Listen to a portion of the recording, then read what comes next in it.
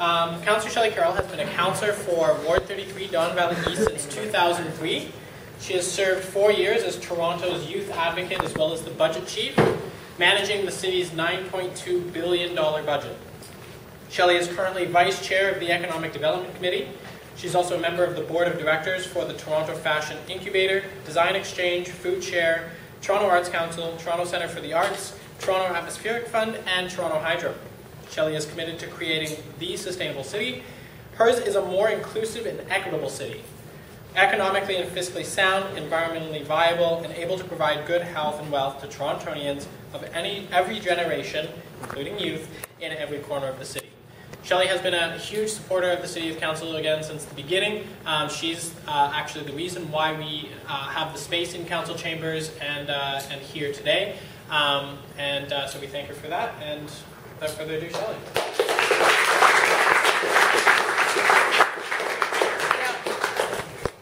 Tyler's playing that up way too much. You could have called any one of the 44 councillors, and right now in the City of Toronto, if youth want to gather anywhere and engage in any way, the answer would be yes, I will fill out that form.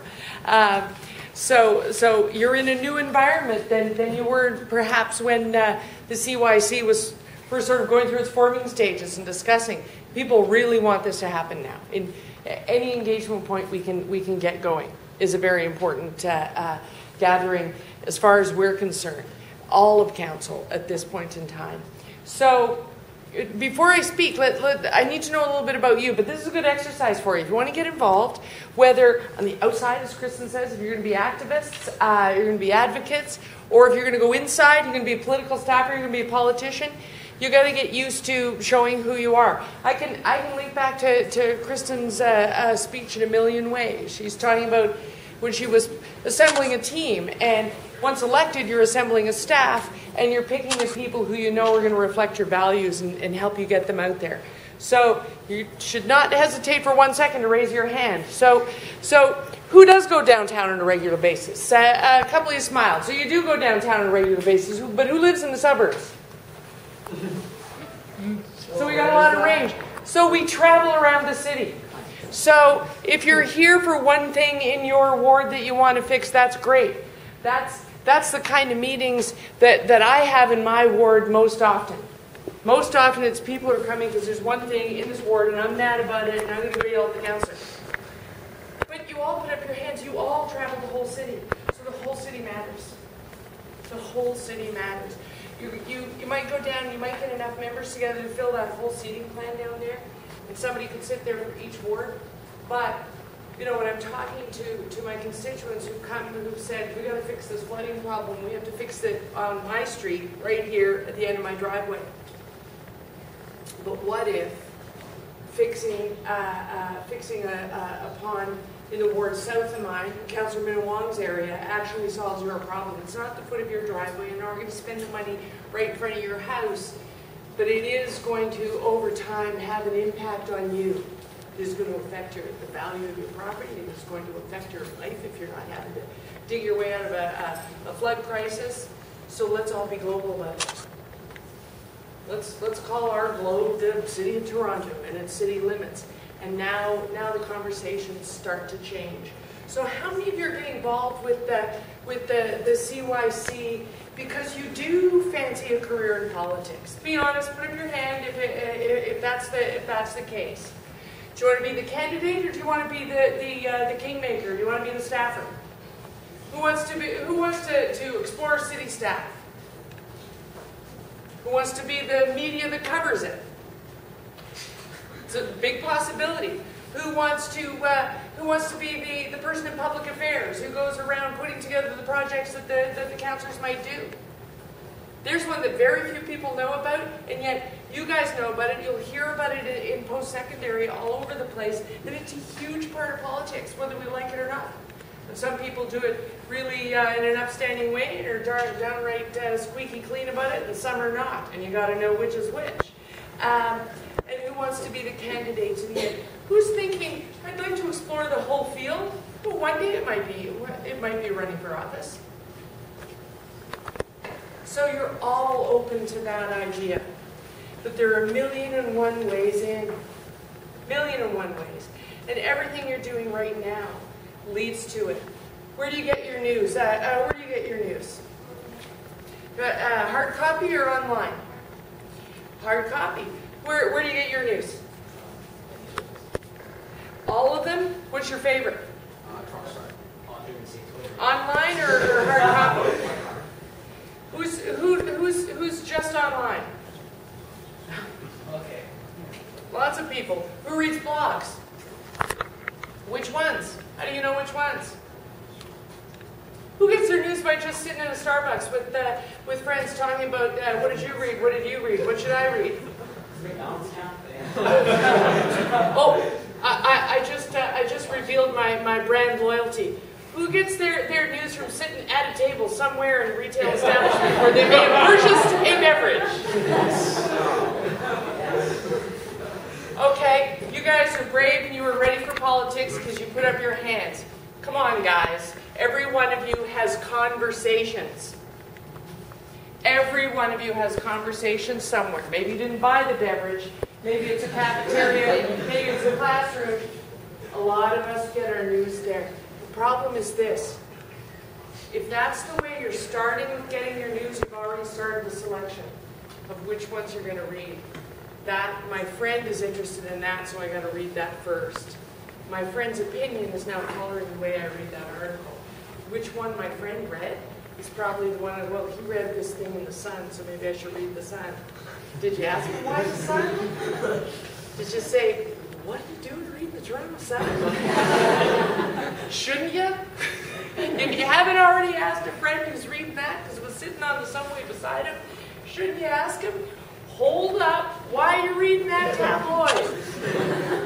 What I'm talking about is it all starts in your daily life right now before you even get into it. It's all really starting with your conversations, with what you're reading, with what you're absorbing, and what you are doing with it. It starts to become real important when within all of those things, one of those things grabs your interest and you say, I don't like that. I need to change that one thing. And if you're absorbing your news from a media outlet whose very mission is to make you unhappy and not like just about everything you ever come in contact with, you'll find a cause really quickly. But if that's the sole mission of that media outlet, you might not be very well informed about the issue. You're just mad about it, because that was the only goal. Then you've got to start broadening out and looking for more information on it. And you really owe it to yourself to do the broadening out. You've got to start looking all over the place. And those are the people that the day they find the cause and start working on that cause, and they walk into working on it really, really more tooled for this fight because they're gathering their information from so many more places, those are the people that are probably going to succeed in fighting that cause. Because you're really branching out, you're really talking to everyone, and you're really getting to that point where you can speak about something knowledgeably. Whether you finished high school, whether you finished post-secondary, whether you're even going to post-secondary. We need a city that serves everyone. And anyone can be well informed. I don't have a university degree. I managed a $10 billion budget for 4 years. And I left $360 million in a savings account for the mayor. And I don't have a university degree. But I got a lot of information from as broad a range of sources as possible, and worked my way in. For me, it was through my cause was my children's future. I would have probably been content to just be a really mouthy North York PTA mom, as long as things were okay for my two kids. Both of them have special needs. One of them is genetically similarly mouthy, and so that could have been a full-time job, just get her through school without being suspended. But certain government changes started to happen in education, where I started to realize that both of their futures were threatened. No question about it. So were yours. At the time it was happening, you guys would have been probably just, my kids are a little older than you are now, so you guys probably would have been entering all-day school. You would have been getting to grade 1, grade 2, grade 3, and it was dicey. Over there is a building, the school board. The proposal was to not even have one. We can gripe about the school board all we want, but imagine if they weren't even there. Your parents hit a brick wall with a principal or a superintendent, and there is no elected public advocate for them to call and say, my kid's not getting a fair deal. That was the proposal. That's how important it was for me to say, to heck with this, I can't continue to just be mouthy at PTAs on the outside. We're going to have to get on the inside and defend the fact that that inside should continue to be there. There ought to be some elected representative participation in this particular level of government. It's considered the lowest.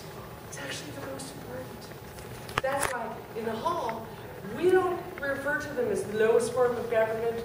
We don't call our friends over at the province a higher order of government. We are orders of government.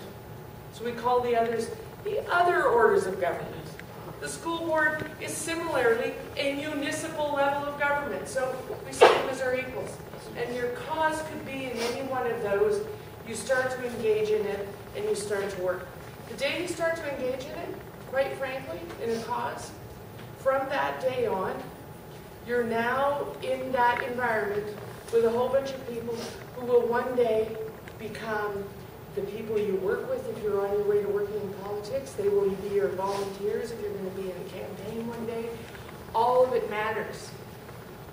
So now, no matter how many years away you are from the day you're going to run, you are now interacting with the people who will write you a check, who will march up and down the streets with you, like Kristen described, who will come in and work in your office, or may run at the same time as you, but may one day be the mayor and you're the councillor and you need that person to want what you want. So now you've got to be really clear about what you stand for, what you want for the city or the school system or whatever it is. You've got to start to be crystal clear about who you are. You've got to start to be careful about having loose lips. Everything that ends up in the newspaper, every picture that is currently on your Facebook page is a problem. I really don't care now what you did on Saturday night, and I'm not going to care if you walk into my door to ask for a job what you did on Saturday. I'm not going to be impressed by it, but I'm sure as heck going to get on your page to see what it is, because if you are indiscreet about what you're putting on the computer, that could be a problem for me. So everything you're doing now, if you're working your way into the political world and thinking about something, everything you're doing now actually adds up to whether or not you're going to have success in that, because it's incredibly public. That's why I said put your hands up, answer the questions. You can't say, well, I don't want to answer that one, let's just hang back and see how this goes. You don't get to do that in politics. I'm looking for the staffer who I can read. If you're going to sit there and dedicate your life to making sure no one can read you, then I don't want you on my team. I don't want somebody on my team that I don't really know what he's in this for. So you've got to get used to being out there, but being real clear about it and honing it down.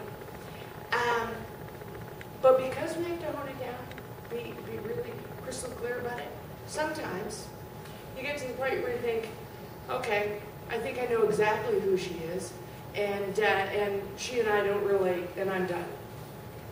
That's what the media likes to do. Boil me down to one little piece and then say, you don't have to pay attention to me.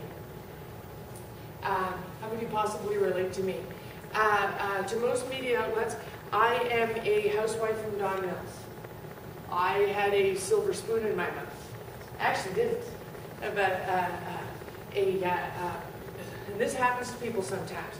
Your parents struggle most of your childhood, and just when you're leaving home, suddenly your dad finally gets a good job, and now he's doing real well. Never had any money. We were paycheck to paycheck until I was finished high school. And then suddenly my dad finds out there's this new restaurant chain some friends of mine are starting up in Canada. It's called McDonald's. But he waited until after me and my sisters left home. Now he's rich. Bad timing, Dad. Yes. Really sucked.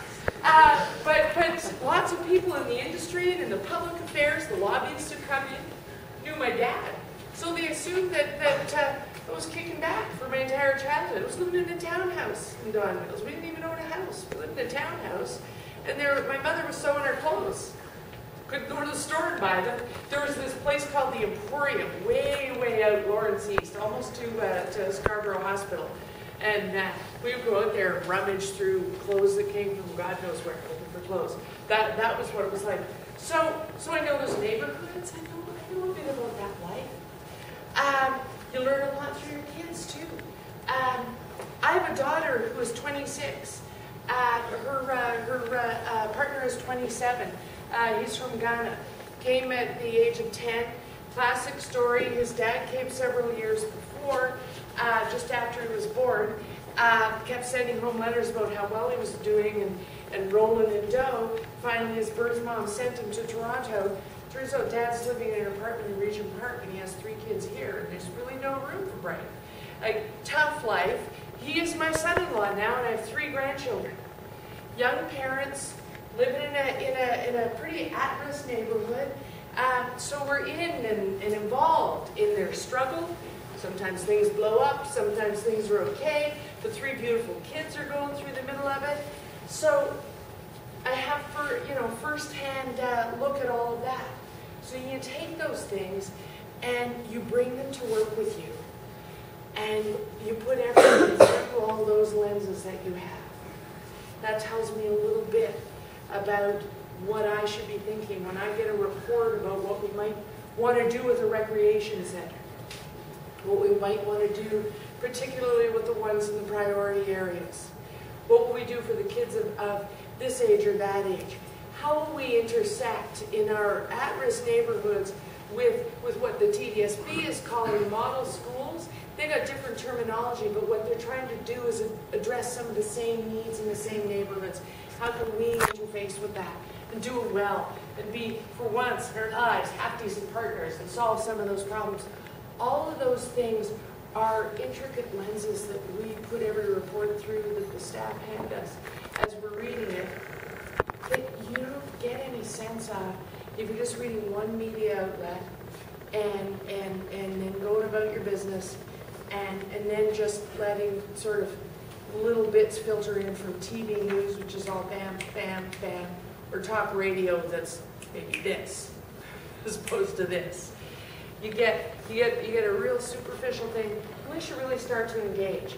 If you really start to engage, now you're broadening out the places you go to get the story to the point where it's, this paper said that number, TV station said that number, politician in a radio program said another number. I know. I could get on the website and look it up for myself. You get on a blog when you get home. Write this down, because if any of you put up your hand to any of those questions, you're missing the boat if you're not reading a very interesting blog. It's called All Fired Up in the Big Smoke. All Fired Up in the Big Smoke. Did you know the city of Toronto? That's our very old nickname.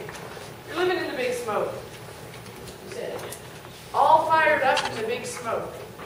The most recent entries, let's just put another one on today. I don't know, someone who might know is taking a video right now. There's one yesterday that kind of outlines for you that we're talking about what things we have to cut this year. What's the magic number that we have to do to balance the budget this year? And right now in the media there's about 6 different numbers floating around. But the real number is on the City of Toronto's website. And it's there every damn year. At the end of every budget approval, staff give a presentation. In that last meeting, the one that gets the most press, the one in the council, they give a presentation. Okay, here's the budget, you're voting on it today. And to put it in context, here's next year's outlook. And at the bottom of that presentation is all the things factored in. Sure, here's the remaining pressure. But in the media, you will never see that number through the year when we're talking, because it's never sexy. Because it's just not that bad. It's just not that bad. This year it's 180. You know what's a good number? You know what sounds great? 774 million? Oh my God. 800 million? What's that? If you add a zero, isn't that? Wouldn't we be saying billion? Oh my God.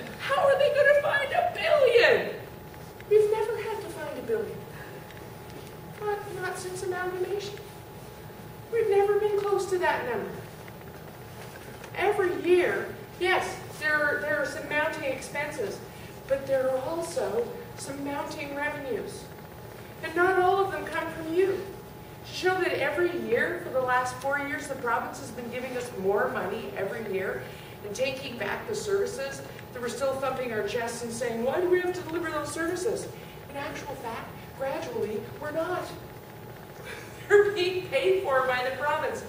But that's being done incrementally, which is not exciting.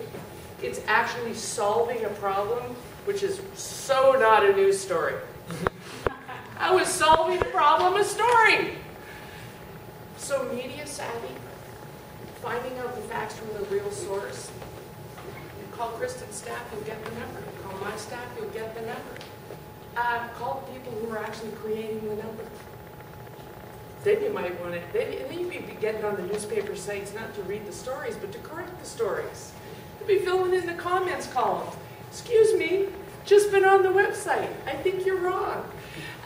And then you're really starting to have the fun in politics.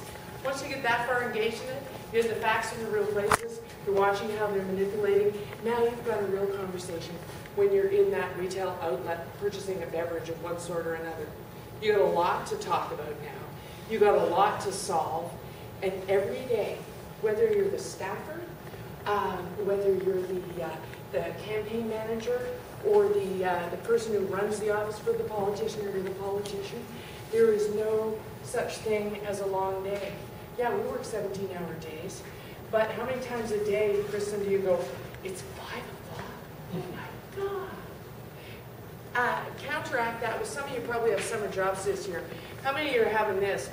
Oh God, is it only 9:30? Kill me now. Kill me now. Is it only 9:30? On November 3rd, I will have been a counselor for 9 years, and I have never had that day. Not for 9 years, not once. Not once have I said, I want to stay over. It's never happened. It's always, I have so much more to do, and I want to do it, and I want to do it today. Oh my God, I can't believe it's 5 o'clock, but you're going to get to a meeting. Get to a meeting. I have to speak at 6:30. I don't have time to be nervous about it. I just got to do the speech. Let's do the speech. Okay, we're done. Okay, I'm going to drive you guys home. Is it really 9:30? We just got there. That's what the days are like, because everything we're doing is meaningful. Imagine if every minute of your day was meaningful. Even the political staff in the offices. Tyler's done this job at TDSB at a very young age. We've got people of all shapes and sizes and ages doing that job. But they'll tell you, okay, somebody phones and we had to talk about whether or not their next door neighbor's fence was too high for 20 minutes. And it was driving me crazy except for this one thing. If the whole time you're spending this time, sure, we're talking about a fence, but what we're really doing is trying to get a person engaged in having some trust that I care about this issue, my boss cares about this issue. If we can solve this issue, now that I've made friends with you, what can you and I also solve together? The 6 parks that are happening in Kristen's work. You need the noise behind you, the citizens behind you to do it. And what seemed like mundane calls and come in 100, 200 a day, in actual fact, each one of those is a linkage to forming the group that gets that thing done. So even for our staff, it might be called manager of constituency issues, which is fences and parking pads and trees. But even that flies by and all serves the cause of whatever is your vision for this city. So it's a fabulously exciting time. But everything you're doing right now is part of getting you there. Just try and keep that in mind when you're sitting at the table with the as yet unnamed beverage. And I'm going to stick around for a little while and talk to you.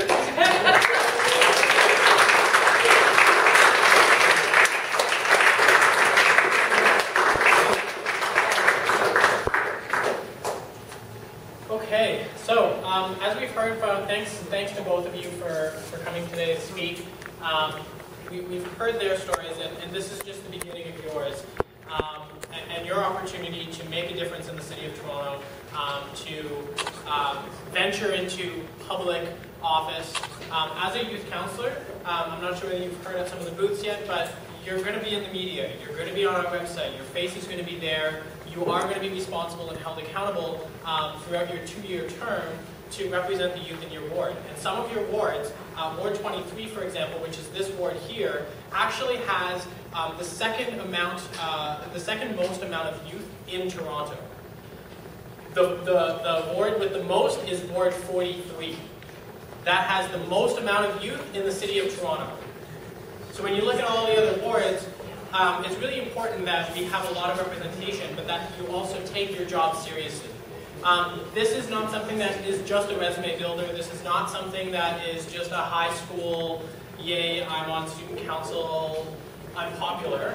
This is something where you're actually going to get some work done, work with your city councilor, work with city staff to make a difference in your community, whether that be improving parks, whether that be bike lanes, whether that be TTC, whatever your issue is, it's your opportunity. And a couple of things that